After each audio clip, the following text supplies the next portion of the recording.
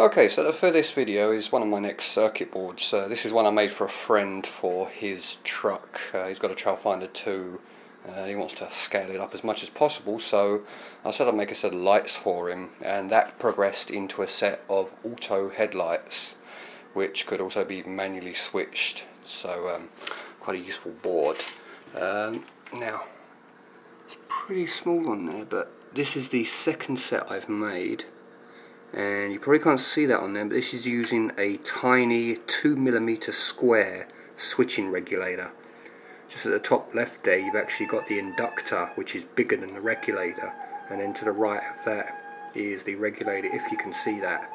But anyway, the first board I made used a standard linear regulator, and dropping 6 volts down to whatever it needed plus the current load from all the lights, it actually got quite warm, whereas this regulator here can handle an amp with no problems, and so far I've got it pulling about 600 milliamps, just over, and it doesn't even break a sweat, so I'm actually quite impressed by this, considering how hard it was to solder and get on the board and get the solder paste on there and position it. I thought it was going to be a fail, but anyway, what I've got at the moment is my F650 body shell, and each of the front light buckets there I've got one LED as a headlamp, one as a spot, and then a spotlight below that on both sides.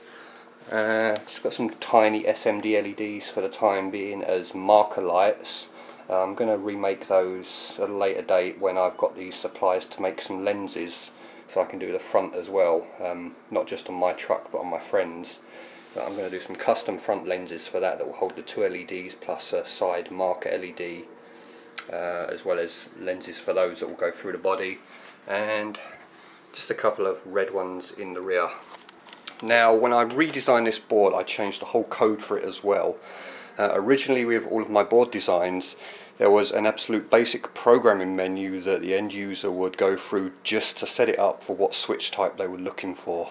And what I've done with this, I decided to completely do away with that for good, and just make everything plug and play, and the end result is a code that actually works. So every time you turn the module on, what it does first, it looks at your receiver channel signal, makes a note of that, and then decides based on that signal whether you're using from a 2-position channel or a 3-position. And it does that based on the expected signal that it expects to see, based on how those two different channel types rest when they're not being pressed to activate it. So for the time being, I'm using my hacked DX3E with my true 3-pos switch, which is holds position when you're pushing the button up, releases when you let go, same in both operations. I did a video for this and it's in my playlist of all my other videos done, but this defaults when you turn it on to auto lights. So and I'm using PWM to have them dim, so the 2 front headlights will come on just dim to give a daytime running lights function. Then the next step up from that is a little bit brighter with all of your body marker lights and rear lights, and then up from that would be spotlights, which is the headlight LEDs on their full brightness, all the body lights plus anything that's plugged in as an auxiliary spotlight. As I said, any time you can override from the channel, so you have auto lights, push up again, turns them all off, up 1, DRLs only, again for body lights and low beams, and again for high beams, body lights and spotlights. So not just being auto headlights, they also give you the flexibility of having them set in whatever mode you want. So I shall get this all turned on and we'll give you a show. And I've got a light sensor up the top there. It's just mounted on the top for now because I've got all my window mask on for when I eventually paint it, but that will eventually go in the front, and I probably will just have to tweak the settings on it a bit more.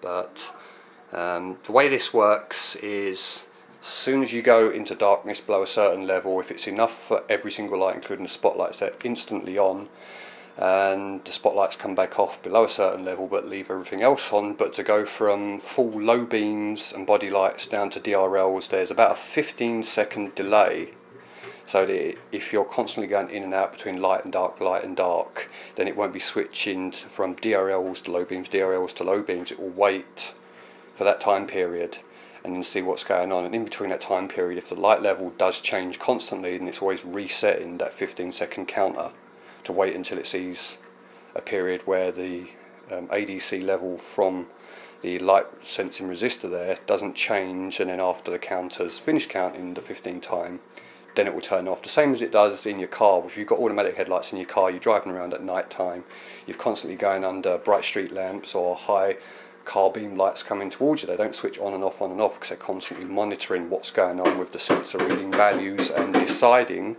if you're actually in daylight or if they should stay on. So my son's being a bit noisy in the background there. Okay, so I'll turn these on,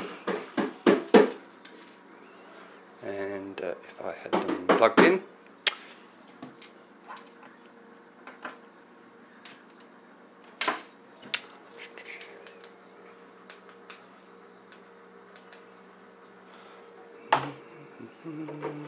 there we go. Okay, so firstly it's transmitter, we've got off, just daytime running lights, low beams, markers, and the back ones you can see through a clear body there. And if I go up again, and that's all of our spotlights, and that on again. There you go, low beams, body lights, DRLs, off, and down again. And this is now the auto headlight, so there's enough light level in here that it sees that you just need DRLs. So if I go and hover my hand over the top, and you see it goes low beams, markers, and rear lights. But the spots won't come on because there's not enough of a light drop. There goes the camera, for it to see that as the spotlights need coming on. And okay, focus again. And if I hit both of these lights off,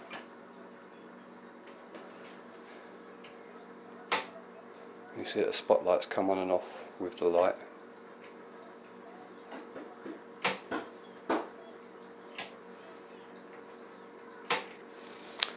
And then if we just wait for a little bit for the light level, I've still got to refine and tweak the code just a little bit more just before I give these back to him and let him have fun putting them in his truck. And there you go.